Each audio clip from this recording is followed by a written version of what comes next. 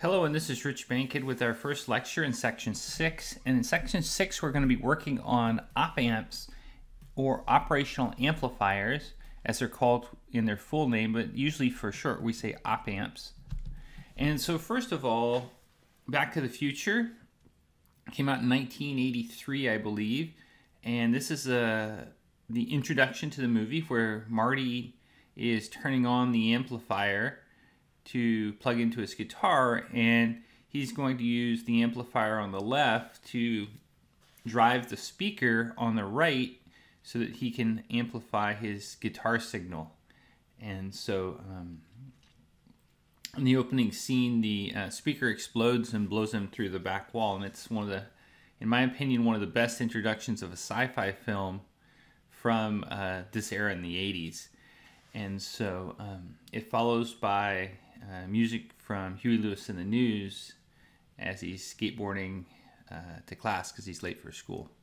Anyway, so amplification. We're going to take the signal from the guitar across the pickups and then amplify it into a large sound signal. And so generally amplifiers, or simply amp, is any device that changes, typically increases the amplitude of a signal. The relationship of the input of an amplifier usually is expressed as a function, or the output of an amplifier is usually expressed as a function of the input frequency, and this is called a transfer function of the amplifier, and the magnitude of the transfer function is determined or called the gain. And so when you get to circuits 2, you'll look at transfer functions in more detail. And so why amplification? A couple examples: your iPod, and I guess iPods are sort of not the thing anymore, so maybe your iPhone drives earbuds, and typically those are 16 or 32 ohms in resistance. It's powered by a 1.5 volt battery, so the current needed to drive the iPod earphones is 1.5 volts divided by 32 ohms, or 46.8 milliamps. And typically digital to analog converters, the output's typically 20 milliamps maximum. So converting the digital signal to an analog signal requires amplification. So current amplification is needed in this case, and we're going to increase the current so that we can drive the earphones. Another case, a cell phone. A wireless signal is received at typically less than 1 microvolt, and an A to D converter chip, so to take that analog signal and convert it to digital, expects a 0 to 3 volt input, and so signals ranging up to 3 volts get accurate digital representation. So we need to take that antenna signal from your cell phone, and then we need to voltage amplify it, or increase the amplitude of the voltage of that signal. And so we start with this chip, and it was introduced by Fairchild Semiconductor in 1968. It's an operational amplifier, and this is the 741. And so the picture on the right, it's a chip, an integrated circuit chip, and it's got 8 pins. And so those pins are represented as follows, with the op-amp symbol, which is a triangle rotated to the right or to the left. And so we'll talk more about these inputs. And so the pinouts are given in the next couple slides. And so for the op-amp drawing, it has a positive and a negative power supply. So it has 2 power supplies, and it's very important that this is a power chip. It's not a passive chip, so we must put power on the chip. And there's a V plus and a V minus. The diagram also has an output, and it has 2 inputs, an inverting and a non-inverting input. And sometimes the inverting and non-inverting inputs are, the locations of them are switched depending upon the drawing, and so be careful of that. And so if I take an op-amp, an LM741, I can snap it into a breadboard like this, and then make connections to each side so I can get to all of the pins. And so across the middle of the breadboard, and so the sides are separated and they're independent. And here's the pin out. The pins that we're really going to be concerned with are 2, 3, 4, 7, and 6. So the inverting and the non-inverting input in 2 and 3, the negative and positive power supply in 4 and 7, and the output of the op amp in 6. And then note that pin 8 is not connected. And so this is a top-down picture looking onto the chip, and it's just sort of a helpful representation when you start working with op amps in the lab. How are op amps used? Op amps are used as basic building blocks for analog computers. They perform basic mathematical operations from integration to differentiation, addition, sign, change, scaling. And again, 1968 Fairchild Semiconductor as UA741 it was first introduced. And we'll see some of those circuits as we go.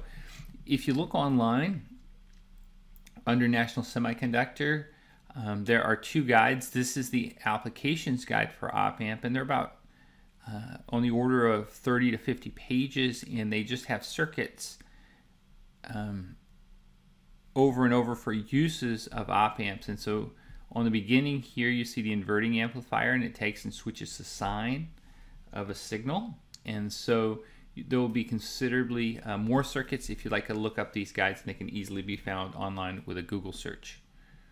And so the circuit collection for op amps, but we're not going to go through them all here. We'll go through several of the examples, but not all of the examples. And so for op amps, when we talk about op amps,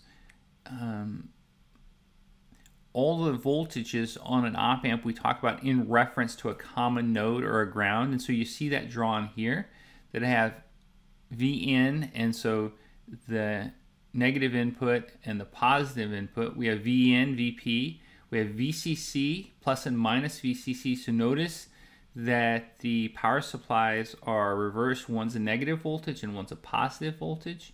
And then for our currents, we're going to assume that all of our currents, when we do current balances, we're going to do a lot of node voltage with op amps when we analyze them, and so we'll do current balances.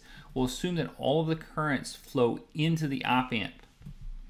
And so this will be our diagram, and it'll get a lot simpler. The voltage supplies will go away, and typically we'll just focus on the op amp, and if we need them, we'll just write them right next to the op amp, and you'll see that in later slides.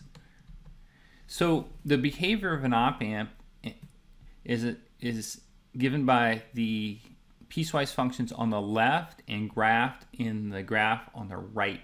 So let me point out a couple things that are important. That the op amp has points of saturation, so the op amp can't output any voltage greater than the plus VCC input or less than the negative VCC input. And so the op amp will saturate and give me no more than plus VCC or no less than minus VCC. In the in-between region, the op amp is governed by a linear line that has a slope of A, and where A is the gain of the op amp. So there's this very narrow region where the op amp operates in this linear region. And so the blue line across the middle connecting the positive and negative saturation is called this region is called the linear region, and it's given by minus VCC divided by A. And so let's take a look at what possibly the values of A might be. And so the gain A is rarely less than 10,000, so it's a very large number. And so let's just take a look at what the difference Vp minus Vn might be, because the V output in the example is A times the difference between the inverting and the non-inverting inputs. And so if VCC is 20 volts, and they rarely exceed 20 volts for op amps, and A is, let's say, 10 to the 4th, the V output can saturate at 20 volts. That's the max it can be. So we can solve for the Vp minus Vn difference. So it would be 20 volts divided by the 10 to the 4th. And so we find that Vp minus Vn is 2 millivolts.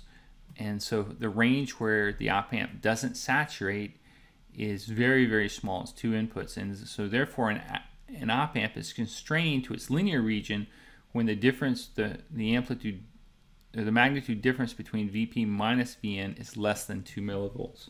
And so because of this, we're going to make some assumptions for an ideal op amp. We're going to assume that VP minus VN is 0.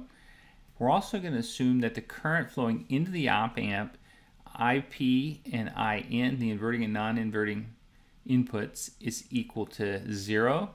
And we're going to assume A is infinite. And so